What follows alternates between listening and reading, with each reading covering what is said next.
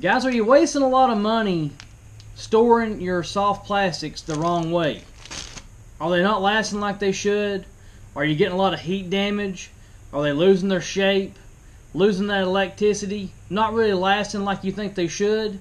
Well, today we're going to fix that problem for good.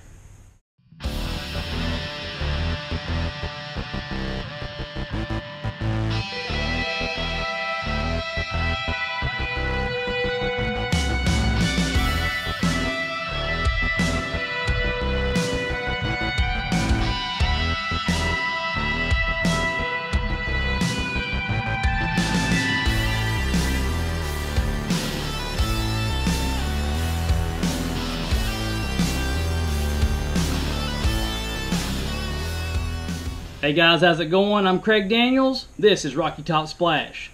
So if you like bass fishing videos about how to find, follow, and catch more bass throughout the fishing seasons, meanwhile saving money doing so, this channel's for you. Click that subscribe button and give this video a big thumbs up. And I'll see you on future videos. So what are we doing today? Today we're tackling the issue on how to store these soft plastics. You can get a ton of money invested in these things, and if you're storing them wrong, the elements, as soon as water, heat, humidity start getting on these things, it's going to be a nightmare for you. It's going to lose that elasticity. It's going to affect the color. It's going to make them brittle. They'll last good for a while in these regular old plastic containers, but there's a better option. The number one way to save your plastics from heat and humidity and water damage is, first off, take them out of your boat or whatever you're fishing out of. Once you get home, store them in your closet somewhere. But if you're like me, sometimes you forget, sometimes you don't feel like doing that. Some of you guys may have $3,000 tied up in soft plastics, and it's going to be a headache to get all that out of your boat. Now, I've been storing them in these regular Plano dividers for a long time. I went out and bought the rust proof from Flambeau. Same thing, didn't work. Upgraded to the Plano waterproof with the water seal around there, $10 a pop. Those are really good for crankbaits. It does keep out the water, but what I found is if you have thinner type material like a plasma tail worms or a standard little trick worm, that's something that needs to keep its shape, or little small paddle tails, these over time, the heat and humidity is going to change the formation of these boxes, and it's going to ruin your lures.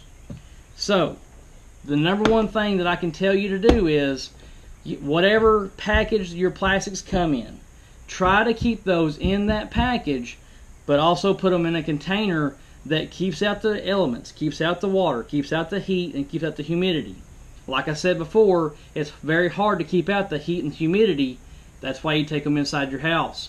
But storing them on your boat, what I have found, guys, is what I believe is the best solution for this. Go in your house, hit your wife up, hit your girlfriend up, hit the kitchen, and go get you some of these storage containers for food. Storage containers for the house. Shoebox sizes, they're like $2 at Walmart. Snap-on lids, and you keep all your soft plastics in the original bags, and you can cram these things in there as much as you want, depending on the size box you need for whatever size compartment you have. What I like to do is I like to take a piece of tape and a magic marker right on the top. This box right here, I know that all my creatures and crawls are in there.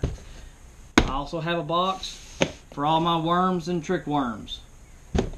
You can literally get probably 20-25 bags in there. A lot of you guys are probably saying, well, why do you not just use those zipper container bags? They already have worm bags. Because once you get 3 or 4 of those, they're going to get scattered out all over your boat. They're going to be hard to organize. These can go in the same compartment as your life jackets and all that kind of stuff, or if you have room in the middle with all your other standard boxes with your crankbaits and all that, you're not going to lose this whole box. You get one of those little zipper bags, 20 bags of those things, no telling where they're going to be. You have to fumble through there. These boxes right here, I know I can open this thing up. If I like having all my net baits together, bam, pick them up. I know there's my craws. Here's some more craws. Oh, went ahead and put my other Berkeley Habit Pit Boss in there. I know that all my types of trailers are in this one box. Saves me a lot of time. I don't have to flip and finagle through those bags, and saves me a lot of money putting them in these kind of containers, guys.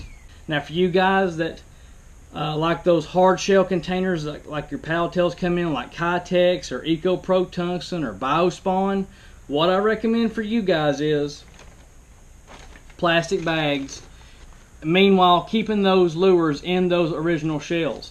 Get you some Ziploc bags with the zippers on the tops. They're thick plastic. That's going to give you double protection. So I hope you enjoyed this video today. If you did, give it a big thumbs up, share it around. Really appreciate it. And I'll see you guys on the next one. Until then, get out there on the water, fish simple, and simply catch fish.